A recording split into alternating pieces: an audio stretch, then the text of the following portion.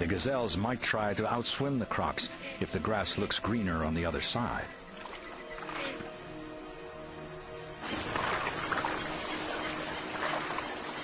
The crocs know where the gazelles prefer to cross and go to great trouble to maneuver into position.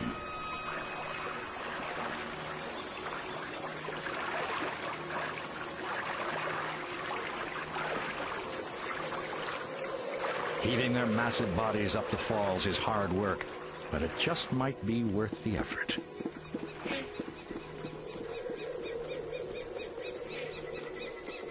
For each of the crocs, this hunt is critical.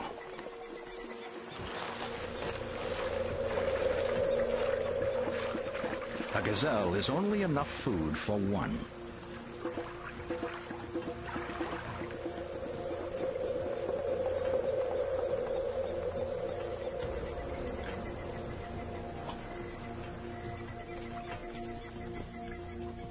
Compelled to reach richer pastures, a few gazelles take the risk.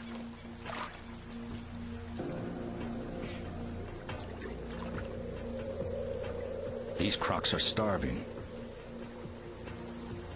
and some might get to relieve their hunger.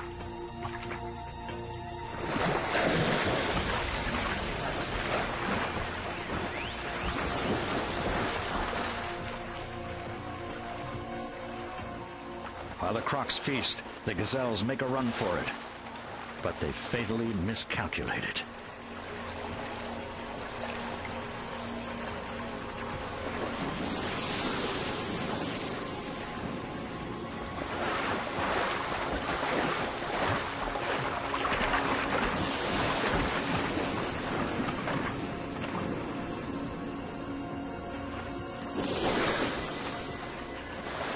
Each small gazelle quickly becomes a magnet for a swarm of hungry crocs.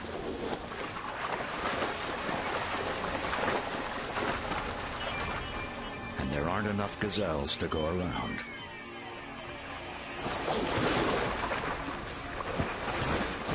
Soon, unquenched appetites explode into heated rivalries.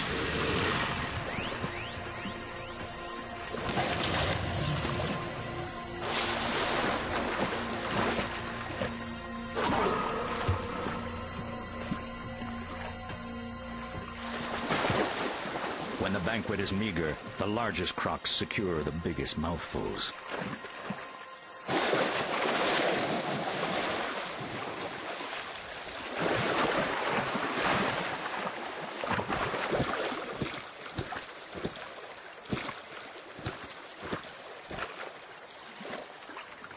And they don't need table manners.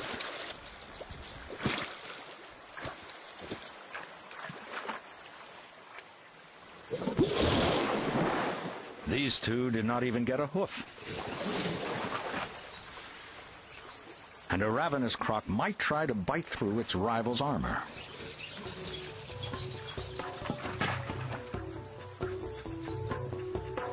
The smaller one raises her head in submission.